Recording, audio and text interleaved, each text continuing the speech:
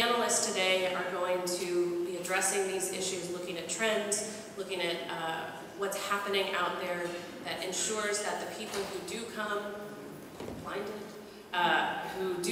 are prepared and stick around. And with that, we're going to start with Theresa to my left to provide a broad overview from the teachers union perspective of what's happening out there and what's needed out there. Theresa?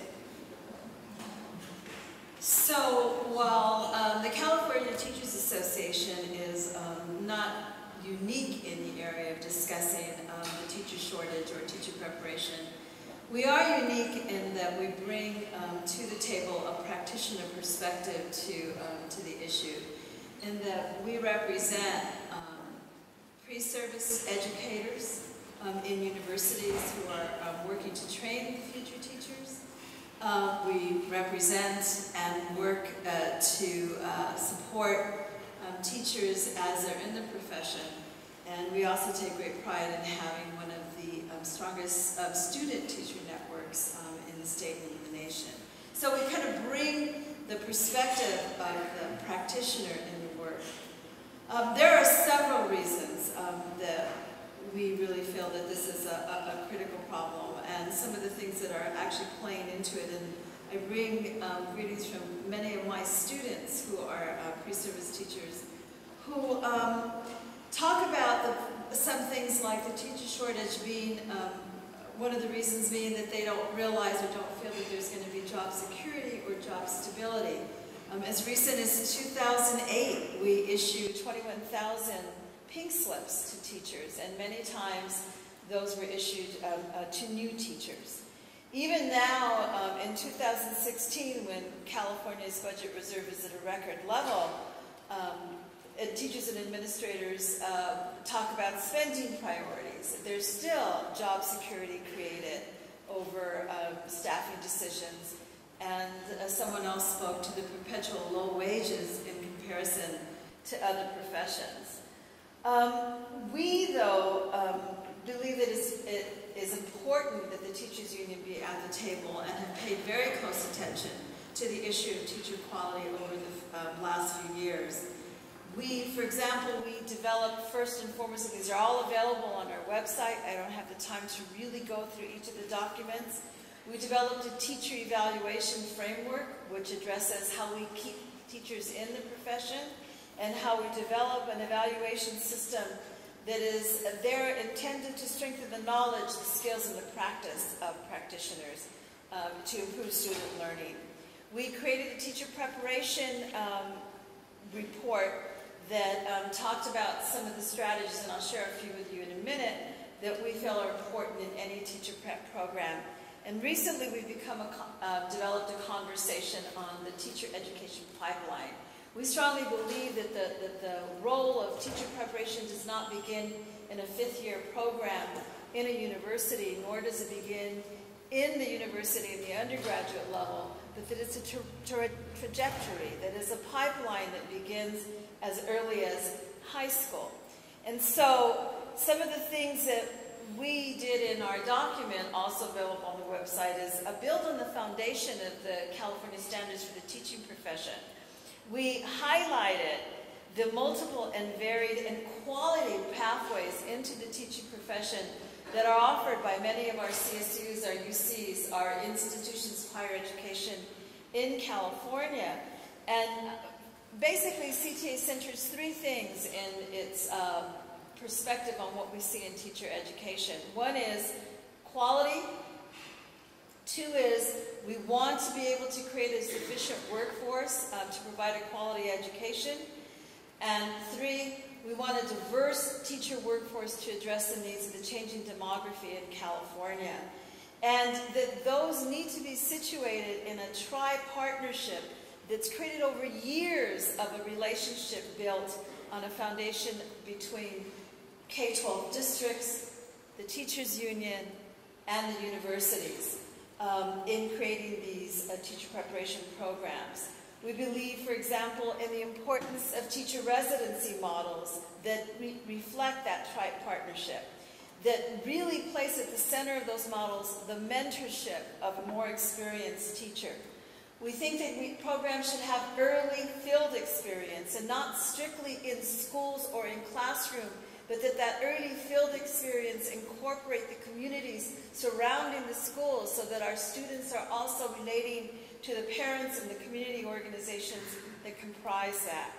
We believe in the process of a fair, localized assessment of professional readiness that is there to re-examine and reconstruct the teacher's practices so that it informs their teaching practices and it informs the university or the program where they are situated.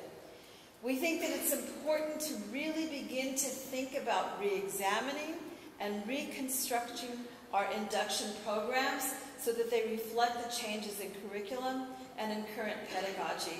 And that all three of those things occur within the context of this tri-partnership. We are particularly concerned with the low number of students going into the teaching profession who are students of color. And therefore we've developed a couple of things that I'm going to share with you today. One is we have Club Ed in our high schools, and we're beginning to look at our student CTA. We have programs such as the It's a Audio program at Cal State Northridge, our work in San Diego that Lindsay will talk about, our work in Sac State and others. Some of the strategies, and then I'll end with this, that we feel are really important: vastly more clinical experience, more teacher education programs at the undergraduate level of the universities that are working in concert with our teacher preparation 5-year programs or our colleges of education, including those in ethnic studies that can help deal with the issue of diversity. Infusion of cultural responsiveness into the teacher education programs, mentorships across the board, adequate financial support to students and programs. There's been a lot of talk about funding, but at this point that funding comes either out of the non-98 side, which is already dealing with a strapped CSU and UC budget, or the 98 side, which is just at the same level where it was before the recession. External partnerships, and I could go on and on, but I have 30 seconds, so I'll wait, and hopefully there'll be a lot of questions. My little 30-second time period. Thank you so much, Theresa. I really appreciate that. Next up is the tag team duo of Ellie and Roneeta to speak to, in more detail, the residency programs that are out there that are showing some success in training and keeping teachers. All right, so I'm going to kick us off to tie this conversation to the earlier panel discussions, and then Ellie's going to provide you some detail about the teacher residency model as a solution to addressing the teacher shortage, and is going to provide a national picture. And then I'm going to provide an example of a local residency from San Francisco and discuss the emerging research on teacher residencies and their impact on teacher recruitment and retention. So we've heard a lot about the teacher shortage this morning. We've talked about both shortages generally as well as in specific subject areas. We know that demand has outpaced supply as fewer teachers have been entering the profession, and we also know from past experience that schools and districts serving our most vulnerable students are often forced to meet these shortages by hiring teachers who have not yet completed adequate preparation. So why does this matter? So in the previous panels, I mentioned the issue of teacher attrition. Well, in districts where turnover is higher and they hire underprepared teachers, those teachers leave at twice the rate of teachers who have gone through student teaching and preparation. Similarly, teachers who don't receive early career mentoring and support in their first years leave the job at much higher rates than teachers who do. So the revolving door of teachers serves to exacerbate shortages, creating a cycle in which districts hire underprepared teachers who then leave the profession in short order. In this situation, everyone loses. Students lose, their achievement is undermined by high rates of teacher attrition, as well as by their teachers lacking adequate preparation for the challenges they're facing. Schools suffer from the churn as they're trying to improve, and districts pay the cost of teachers' high attrition in the range of $15,000 to $20,000 per teacher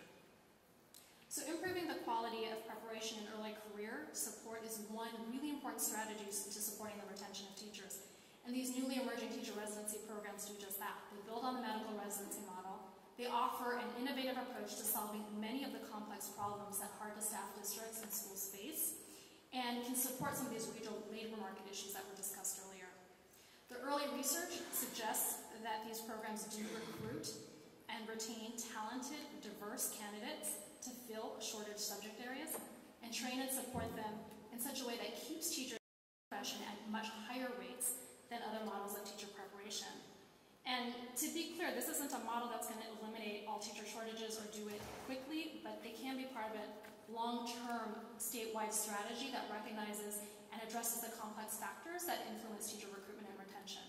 Because they incorporate the strongest aspects of teacher preparation and early career mentoring that we know from research work to keep talented people in the profession. So I'm going to turn it over to Ellie to talk about the specifics. Hi, good morning. I'm so glad to be here with all of you today on this wonderful rainy day in this very cool room to talk about this really important issue and to share some of the work that we've been doing in evaluating and learning more from teacher residencies. So as Roneeta said, teacher residencies can be a solution to the critical teacher shortages that we've been talking about this morning. And as many people probably know here, especially those who are from districts, teacher preparation has not always done a very good job of responding to the unique needs of districts to fill critical shortages that they may have. Teacher residencies provide a local solution, a local response to meeting the needs of districts and providing high-quality teachers who are committed to staying and working in these districts. Residencies are a collaboration between the school district, between institutes of higher education, and often between local nonprofits. And they provide teachers with a rich clinical-based field experience that's supervised. It's often for a full year.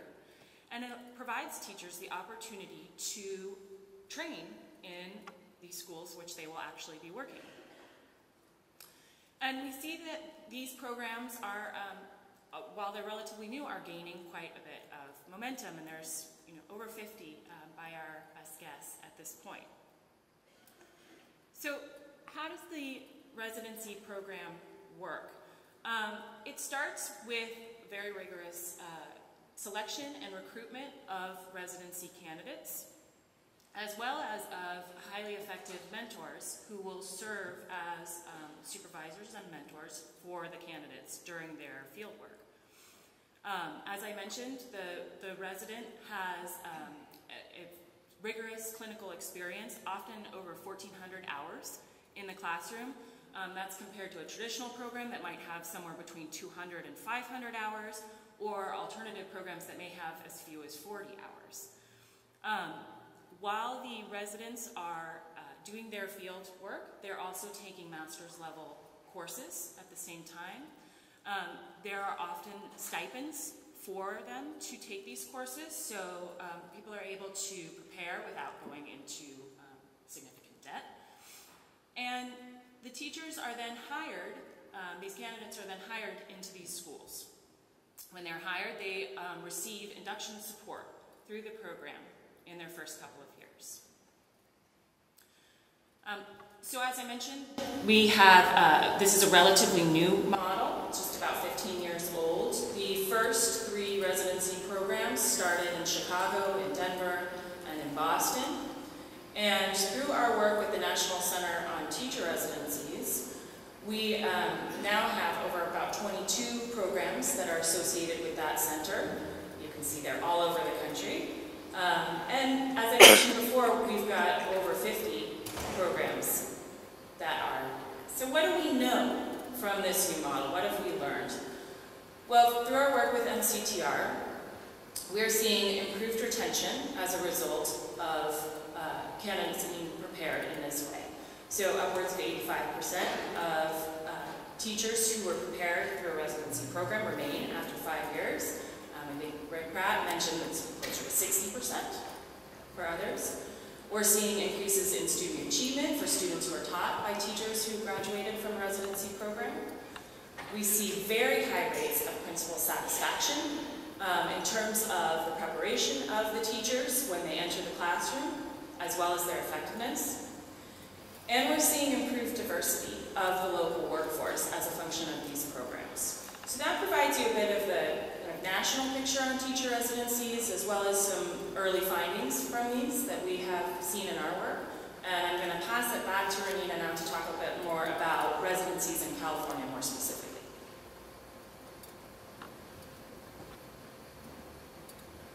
All right, so what we know in California is that these programs have been growing in size and scale over the last few years. There are at least 10 teacher residency programs in California right now that are working with both rural and urban districts, as well as with charter schools, to meet their hiring needs. And they range in size from about 15 to 50 residents per cohort. And although they're not yet the norm, they are growing in number and scale. So for example, the Fresno teacher residency, which had graduated and placed about 36 teachers in Fresno Unified over 2 cohorts, is planning to enroll 75 residents in its program this upcoming year. I'm going to talk a little bit about the San Francisco teacher residency just to help provide a very specific example of how these programs work in action. So San Francisco has used the residency model to meet its workforce needs, to staff math, science, and bilingual classrooms. In 2010, the district partnered with United Educators of San Francisco, the local teachers union, and with the University of San Francisco and Stanford University to create the residency program. In the San Francisco teacher residency, the residents complete a year-long apprenticeship, teaching alongside an expert mentor teacher in a high-need school in the district, while they take courses at night that are tightly integrated with their clinical placement. The 32 residents come together once a week for additional coursework taught by residency staff and district leaders on topics particularly relevant to teaching in San Francisco Unified. And as part of the program, residents also participate in clinical instructional rounds modeled on medical rounds in which they visit classrooms in other schools to observe expert instructional practices. The program offers a more affordable way into the teaching profession for many prospective teachers, while also providing them with intensive preparation for the challenges of teaching in a high-need school. So in exchange for a commitment to teach for at least 3 years in San Francisco Unified, residents receive 50% tuition remission at USF and significant loan forgiveness at Stanford. The residents also receive $17,000 in stipends, $15,000 in housing benefits and free healthcare benefits. They earn both a master's degree and a teaching credential. When they complete the program, residents are guaranteed a job teaching in San Francisco Unified and receive 2 years of additional intensive coaching and mentoring support from the residency program. Mentors are carefully selected based on a demonstrated track record of successful teaching, as well as their interest in mentoring the next generation of teachers. They're provided with significant professional learning opportunities through the program, as well as a $2,500 stipend. So do these programs work? Well, the emerging research base points to residencies as a promising model for both increasing the diversity of the teaching workforce and in improving the retention of teachers. So in San Francisco teacher residency, 2/3 of the graduates are teachers of color, compared with about half of the teachers in the district. Nationally, the percentage of residents who are of color is double the percentage of teachers of color entering the profession. And these findings are similar across various studies of residency programs, which also show that residency programs are graduating more teachers in hard-to-staff subjects, such as math, science, and special education.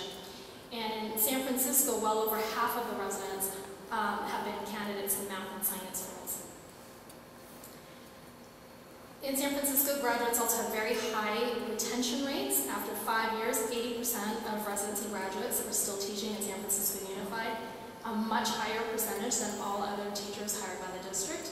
And again, these retention rates are comparable to what we're finding in studies across the country.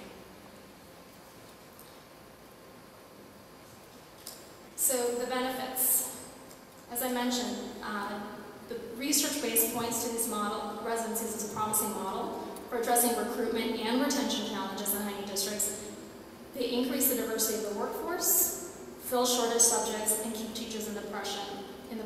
And we know that when teachers are well prepared, they stay in the local district, reducing turnover and reducing leader demand, which is important for district schools and especially for students. We now turn it over to Mary, who's going to bring it on home with a broad perspective from the California Commission on Teacher Credentialing. Mary. Thank you so much. Let's see. It's better if you turn it on, future speakers. Good morning. It's really terrific to be here with all of you and to have the chance to really dig deep on some very serious issues that are facing the state. I just want to reiterate some of the data we heard earlier. In 2013-14, the Commission on Teacher Credentialing issued 15,000 teaching credentials. That year, the Department of Education projected the need to hire for the following year 22,000 teachers. It's a 7,000 teacher gap between how many new credentials emerged and what the projected need. Probably be tightened up, but it illustrates the significant tension that we're faced with here. We're faced with an additional tension in that the data that would tell us who actually filled those 22,000 seats, and if those were 22,000 seats in truth and in fact, is difficult to get and difficult to obtain. The Department and the Commission are working on how to better share the data so that we have more in-the-moment, real-time information about who gets credentialed and who gets employed, so we can track that better. But the gap is significant.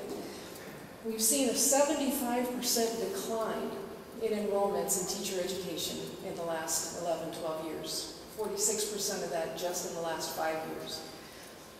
That creates for us in California a shallow and a shallowing bench, if you will, of teachers to serve in the places that we need them to serve. It also represents, and I'm concerned about this, the potential for a deteriorating infrastructure in teacher education.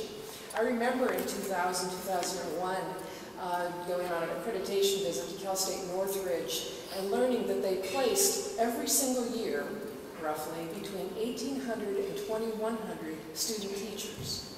And I remember thinking, wow, that is a lot of partnership that you have to cultivate in your region. And how do you know that every single one of those placements is really a rich place for your teachers to develop? Imagine 2,000 student teachers just in one institution in California. They're under 1,000 now. So the people that were supervising and placing and developing that workforce, where have they gone? That's the infrastructure and teacher preparation that I'm a little bit worried about. I'm worried about how quickly we can jumpstart that again. Despite the growing interest, I've heard from the deans of education that there is a growing interest and an interest to participate and be part of the solution to this problem that we're facing. But how quickly can we grow an infrastructure, the infrastructure that we need? And this really creates a perfect storm for us in California, and one that those of us that have been around for the last, say, 25 years, remember that this is not the first time we've faced this particular kind of storm. It creates some tensions for us in the policy community that I think we really need to be attentive to. The first and I think most important tension that we really all need to worry about is the one that exists between quality and quantity. The need to staff a classroom has in our past trumped the need to staff a classroom with a really well-prepared teacher. And that's a problem that we need to really all be focused on. As we move from great state control into local control, that introduces different kinds of creative tensions about where decisions should be made about the quality and the quantity of the workforce and where the problem lives. I'd like to see both of these tensions as dynamic tensions for us as a community. And I'd like to talk a little bit about what I think our highest priorities have to be. I think our top priority has to be that we staff every classroom with a fully prepared and well-qualified teacher, and that we staff every school with a fully prepared and well-qualified administrator, because we know what an impact that leader has on the retention of the workforce that we're trying to bring in. At the same time, I know, because I've been working in this sector for a long time, that the need to staff a classroom creates this tension. So we are seeing an increase in the numbers of underqualified, underprepared individuals moving into the schools. So what's critical is that while that represents a relief valve in a time of low supply and high demand, we have to wrap our arms around those individuals to make sure that we can do the best we can to close the gaps that come through the door with them because of the lack of preparation and experience that they bring. Any attempt to address a shortage has got to be multifaceted. We have to focus on recruitment. And we've done this in the past. 10, 15 years ago, the new report from the Learning Policy Institute really gives us a very nice summary of that. We had a scattershot approach to addressing recruitment, preparation, growth, innovation in this sector, and that worked. The high numbers we saw of enrolled people in teacher preparation in 2003, 4, 5 were a direct result of this incredible effort to stimulate recruitment and to bring people into to this workforce. So we know that there are strategies that work. The Alpha Forgivable Loan Program, the Governor's Teacher Fellowship Program, those things were really, really powerful incentives to bring people in. Down to 30 seconds, okay. There are program opportunities to grow preparation at the local, across the state, in the undergraduate sector and in the postgraduate sector. The institutions that I'm in touch with, the deans are very interested in doing that if we can help them afford to do that and do that in ways that will really work. Retention, another absolutely critical strategy for us to be focused on. I'm hearing as we move into local control, which has got some enormous creative opportunities for us in the state, but I'm hearing from BITSA directors who are serving teachers from their neighboring school district that their neighboring school district applies a catch and release strategy. They're a high-functioning school district, they're in high demand, they pay good salaries, and they don't feel the need to provide an induction program for their teachers. So their teachers have to go find induction someplace else and get the preparation and mentoring they need to clear their credentials. This is not the direction we need to go. We need to really, I think, as a top priority, reinforce that this preparation, recruitment, and development of our workforce is a joint responsibility that both higher education and our K-12 employment community share, and that we will have a stronger, better workforce if we really all get in the boat together. So, thank you.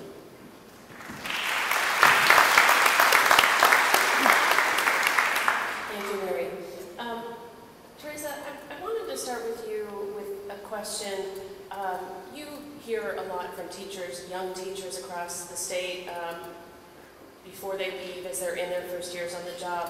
What are they telling you in terms of their pre-service preparation that they have been missing? Where are the holes in the preparation that you're hearing most about from these young teachers that are preventing them from either sticking around or doing the best job possible? Good question. It's interesting because I do hear from young teachers going into the profession, and I do hear from new teachers who are already in the profession, and it's kind of hard to separate some of the things that they're talking about. Very seldom do they approach me as, oh, this is a hole in the teacher education program that I went to. What they usually talk about is what they haven't received. And some of the things that one of the things that actually came up from our workforce is they need emotional support, but they also need financial support. Those are the two things that they talk about. They talk about the lack of clinical experience. In many ways, they talk about 1 year is not enough for me to get to understand the schools or the communities or the complexity of public education. I wish I'd had more time in our schools and working not just, again, with classroom teachers. They lament the fact that they haven't had an opportunity to develop a relationship with the parents and community, and that the relationship remains, well, I'm going to do the parent conference. They talk about the fact that many of them, when they're in schools, even those who are paraeducators, the idea that I'm working to pay tuition is no longer the reality. They're not working to pay tuition. They are working to sustain and support a family quite often. And the money that they receive in financial aid is not enough to do that. They go into the system and they're saddled with tremendous debt. And so they talk a lot about debt relief. The other thing that they talk about when they leave the program is, and this is probably more a factor of the lack of a relationship between the IHE and the district, they go to induction programs, many times having to pay out of pocket to go into induction programs, and will say, this is exactly the same thing I got when I was in the teacher prep program. And many of them talk about how it's a waste of time, and the most important factor in their induction is the coaching they receive from other teachers. So there are a number of factors, but I would say it boils down to emotional and financial support when they're going through the program, clinical experience, and then also the fact that they wish they could have done it earlier. So it speaks to early identification. And Ellie and Roneeta, the residency program is very popular in the districts that are doing them, and as you pointed out, are showing great initial success. I think that the question for many districts is, how do they afford this? Because it's not cheap. And how do they do it? Obviously in the Bay Area, for example, or in Sacramento, or where there's colleges and universities that they can partner with to provide that the education that they need to go along with their in-school residency. How can they do that when they're maybe a little more remote, a little more lacking access of the nonprofits and the universities? Well, I'll start off by addressing the funding question. Can you guys hear me? All right. So the residency programs rely on a variety of sources, federal, state, district, as well as philanthropic funds. The largest source of funding right now for residencies is the Teacher Quality Partnership Grants under the Higher Education Act, which since 2008 have provided millions of dollars across the country for residency programs. So that's the single largest source of funding, and then there's a lot of sharing between universities and districts. And there are actually a few states around the country that are starting to invest in residency programs. So just to give you some examples, Texas offered a competitive $1.29 million grant to Texas A&M University of Commerce to develop a teacher residency program.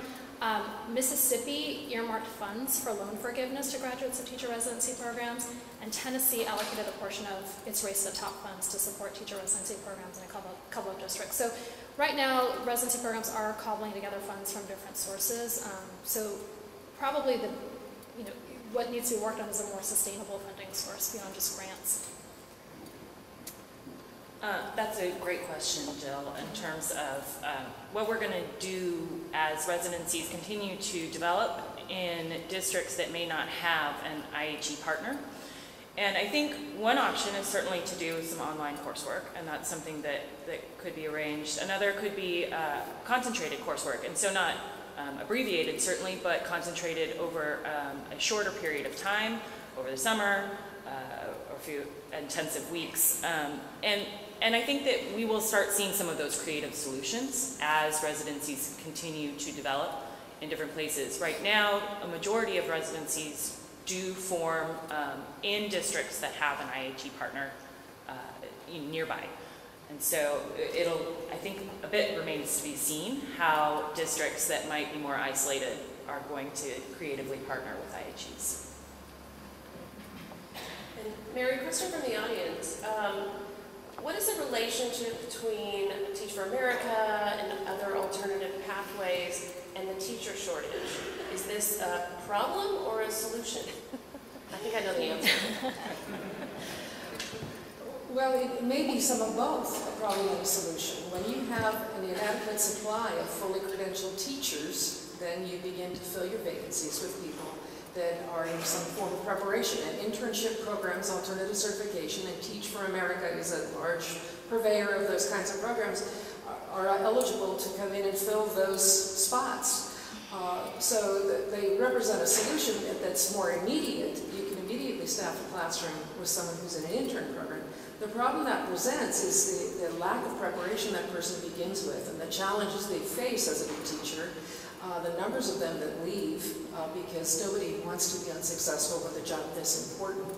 And the absolutely critical factor has to be that we provide mentoring, support, and guidance to those teachers that is immediate, and right now, every week, every day, they have somebody that they're working with to prepare and to develop their expertise. So it is a relief valve, and I don't know that we'll ever not have a need for that, but we surely have come close to eradicating the need, as the data that was presented this morning show. It's just going to be a growth sector, I believe, until we get an adequate supply of fully prepared teachers. Thank you.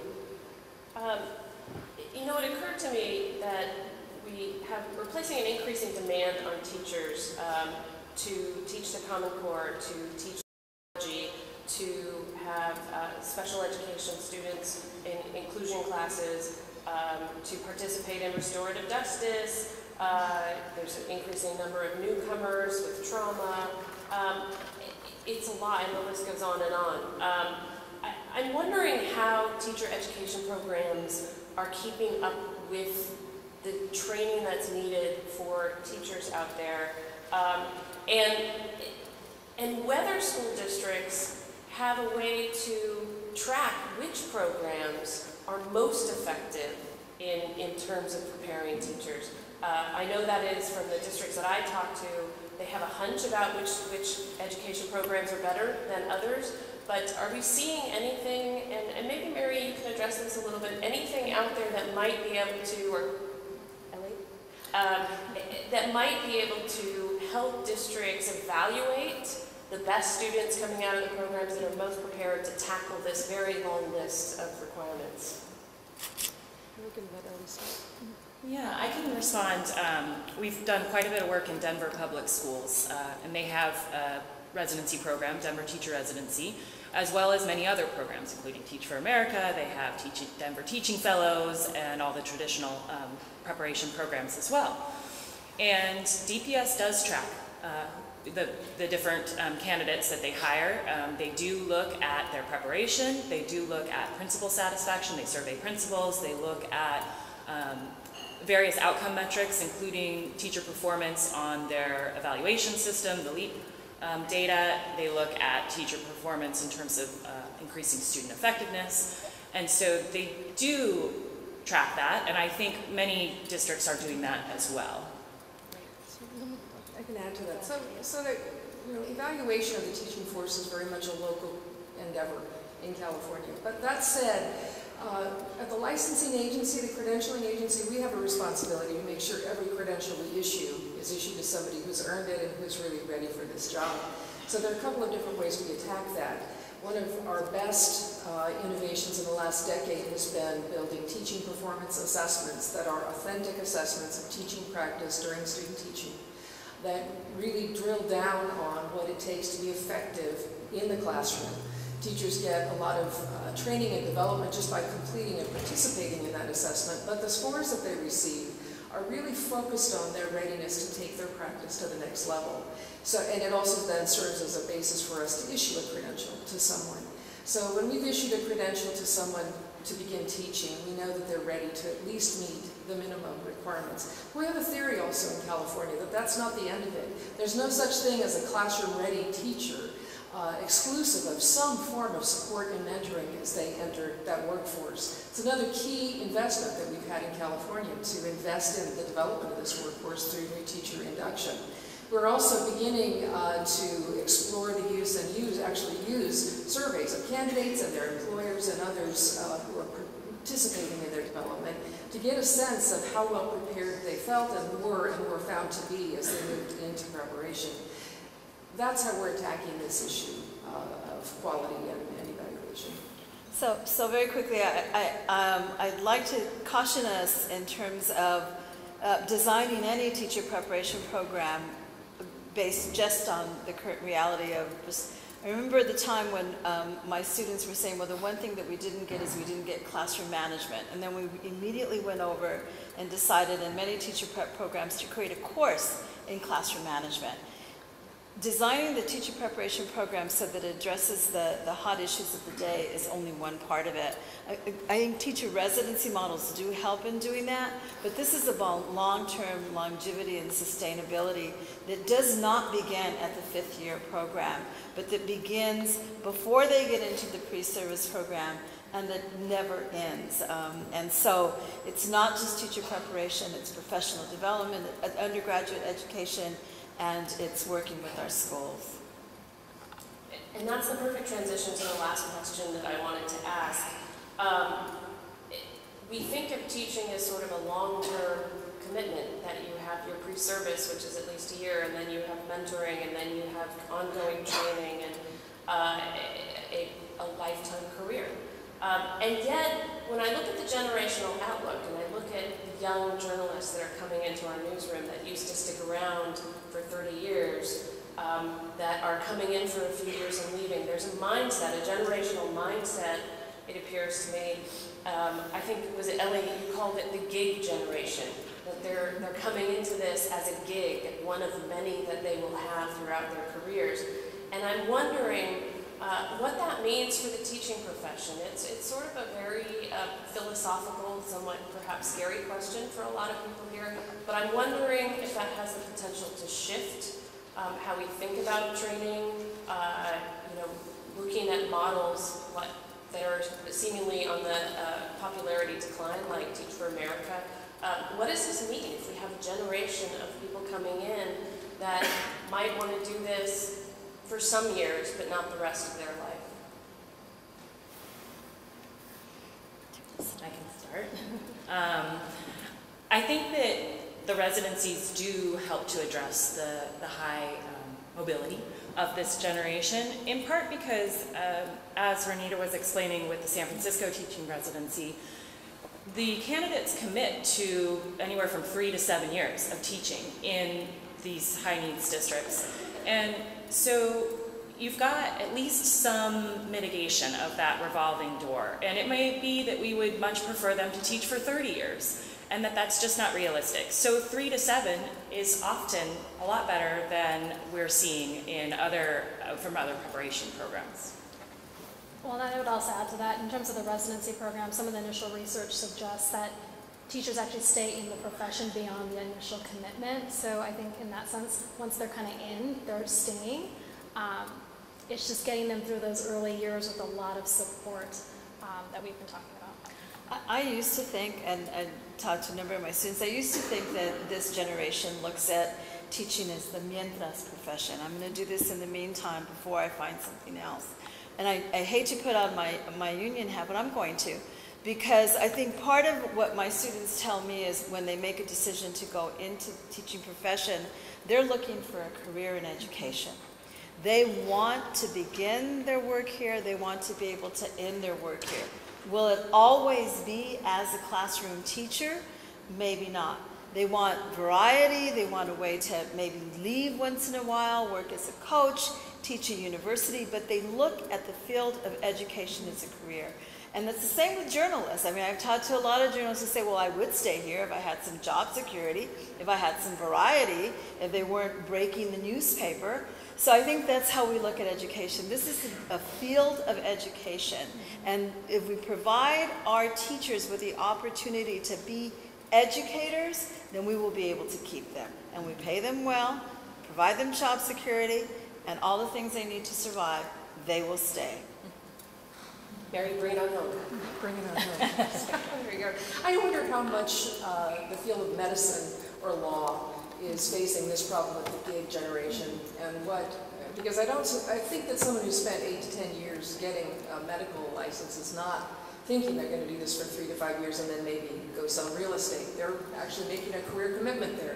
And that maybe isn't as true in education as we need it to be. But I have a young friend who just graduated at the age of 22 with a degree in nursing from Samuel Merritt College, one of the best, had 2 job interviews within 2 weeks, took an offer with a starting salary of $60,000. I promised to train her in every aspect of work in the emergency room and to pay for her master's degree. So the salary range for a new teacher is somewhere between $40,000 and $45,000, and full up to about $100,000 to $106,000, depending on where you are in the state of California. But it takes like 12 to 15 years for a teacher to hit the midpoint of that range, and maybe up to 30 years to hit the 6-figure salary that may be drawing them when they start in this profession.